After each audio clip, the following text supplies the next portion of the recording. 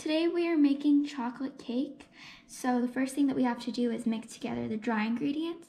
So right here we have 1 1/3 cup of all-purpose flour, and we're going to add in 2/3 cup of cocoa powder.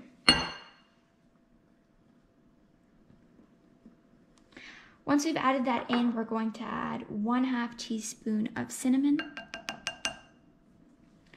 Into that mix, we're going to add 2/4 or 1/2 teaspoon of salt.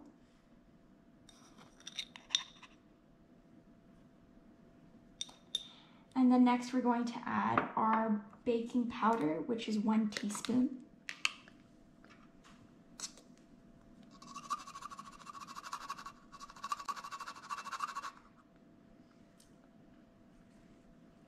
And lastly, we're going to add our baking soda, which is 1 1/2 teaspoons.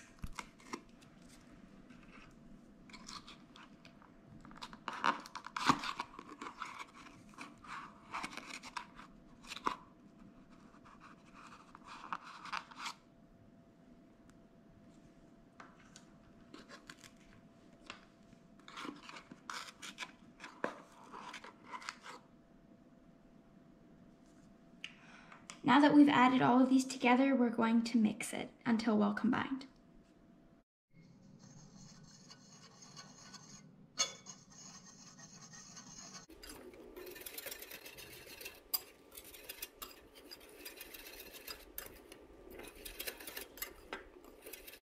So right now we have our dry ingredients all mixed and well incorporated. As you can see, we moved it into a larger bowl because at the end, everything is going to be mixed into the dry ingredients. So just take into account that you might need a large bowl for all of this. And now to our mixed cocoa powder mix, we have, we're going to add 1 1/3 cup of granulated sugar. And we're going to add 2/3 cup of brown sugar. And we're gonna mix this until well incorporated and make sure there aren't any lumps and bumps like while you're mixing, so that you don't get any lumps and bumps in your cake and it cooks all evenly.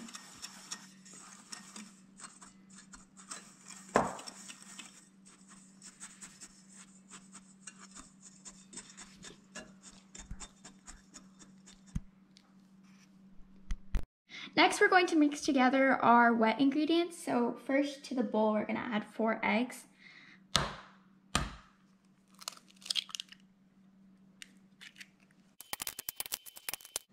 Next, we're adding 1 cup of sour cream.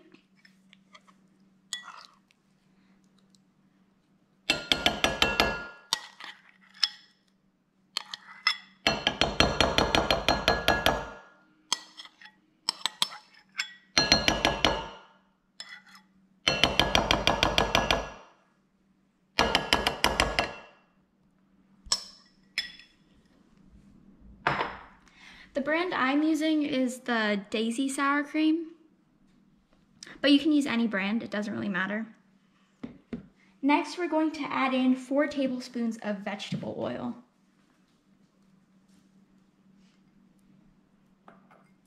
Next, 6 tablespoons of water. And lastly, we're going to add 2 teaspoons of vanilla extract.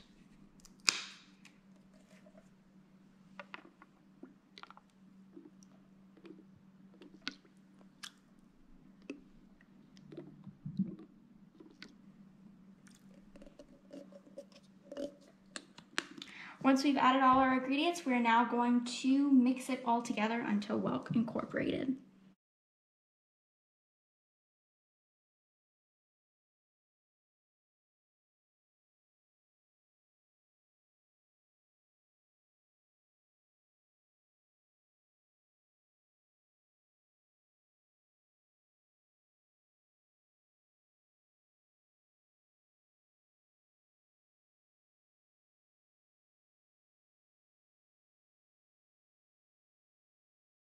So just a quick tip before you put it inside of the oven is tapping the the pan onto the counter 3 times, and it eliminates the amount of air bubbles there are inside of the cake. Air bubbles lead to the cake not cooking well in some places, so for the cake to cook evenly in all of through the whole thing, you need to try and take out most of the air bubbles. So just tap it on the counter 3 times.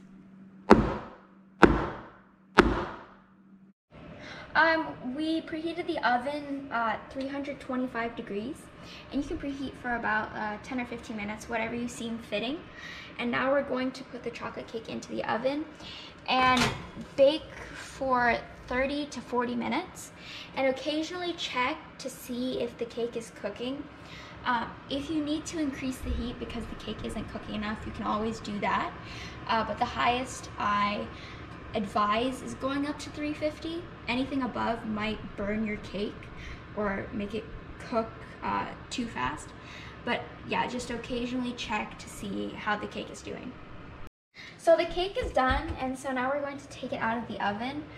A way to test if the cake is done is to poke something through it and to see if any of the batter comes back onto the stick or the fork that you poke into the cake. If not, that means your cake is done. We did cook it for an additional 1 hour since it is quite a big cake and it's pretty thick. So you may have to cook it for additional time, as much as you need for your individual cake. But now that it's done, we're going to take it out and then let it cool for some time. And after you've let it cool, you should be able to take it out of the pan and enjoy. So the cake is cooled, so for decorations, we're going to add some powdered sugar on top.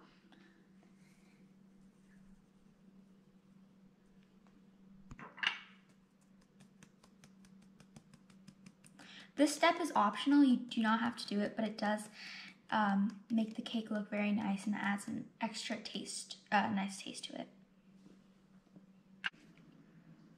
Now we're gonna taste test the chocolate cake.